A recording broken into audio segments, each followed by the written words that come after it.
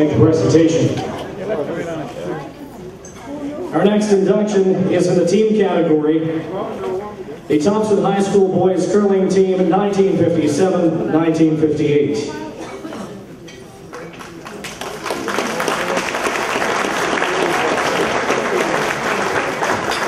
The Thompson High School Boys Curling Team from North Sydney did something in the late 50s that very few teams accomplished, and that was to win back-to-back provincial headmaster schoolboy curling titles.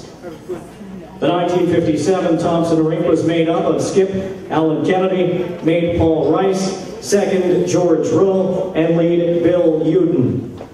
In 1958, Rice had graduated and Les Hare joined the winning team.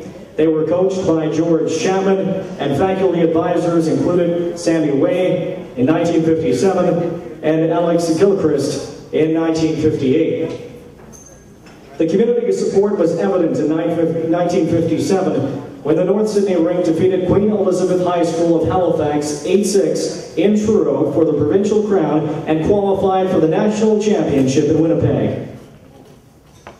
Local resident Archie Johnson started up the Northside Schoolboy Curlers Fund, and local residents raised $1,040 to help send the team out west. In 1957, the Northside foursome finished their first national tourney with a record of 4-6.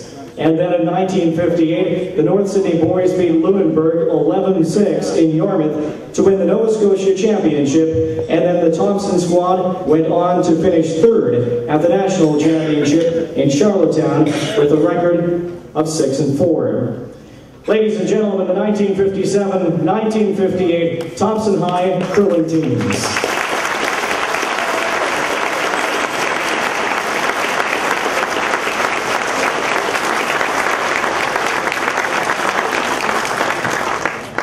Thank you very much for that.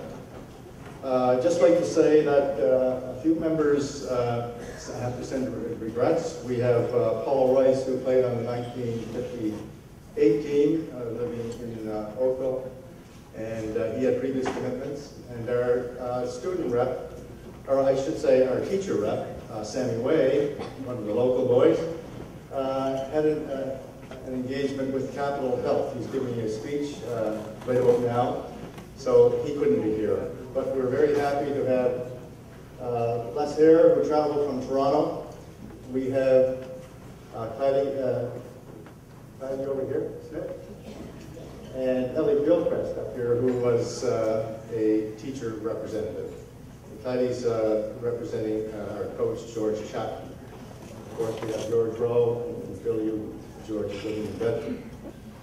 First, let me congratulate the other inductees, Naish, Lauren, John, the 82 Cape Breton Colonels, Jim, and to Eric, the recipient of the Alan Joseph Memorial Award. Congratulations. And to all of those who will receive awards as the best team 2008, a job well done. Also, I would like to thank Ellie Gilchrist, a special thanks to Ellie Gilchrist for submitting the nomination application, and to the Cape Breton Sports Hall of Fame committee, selection committee, for this great honor. I mean, truly, it's great to be back home. I would also like to thank Paul and George, Bill and Les, for being just super teammates. And I want to recognize the support from a group of people. Certainly our parents, all of our parents, were very, very supportive of us playing sports, and we did play a lot of sports. In those days, you played a little bit of everything. Today, it's not that way. You're usually committed to one sport and you play it full time. But it wasn't that way. We had a small group at Thompson High School, so we had to muster all the troops in order to field the various teams, soccer and whatever. Certainly to our fellow Thompson High students, their support was just unbelievable during those years. the teachers, and the community. This was a community effort. Mentioned that there was the first year, there was a lot of money raised, over $1,000. That was a lot of money in those days, in order to send us to Winnipeg to participate in the Nationals. At this time, the team would like to recognize a very, very special person, a great person, our coach, George Chapman.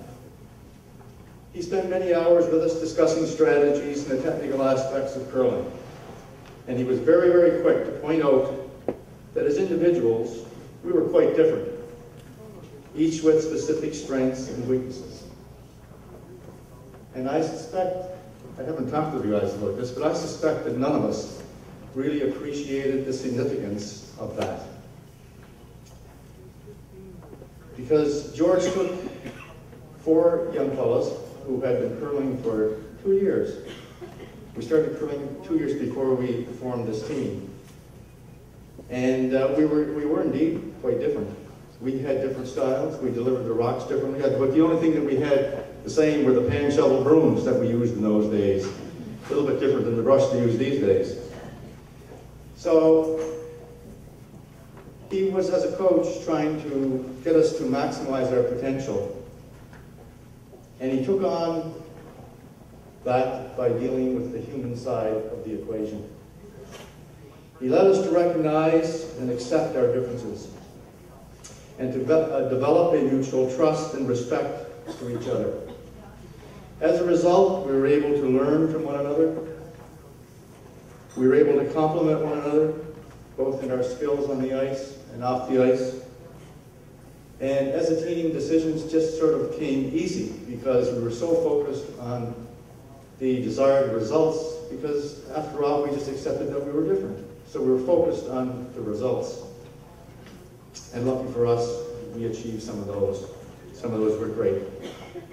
So to the guys here standing up on the stage, and to a great person, George Chapman, to the selection committee, the Sports Hall of Fame, thank you very, very much for this great honor.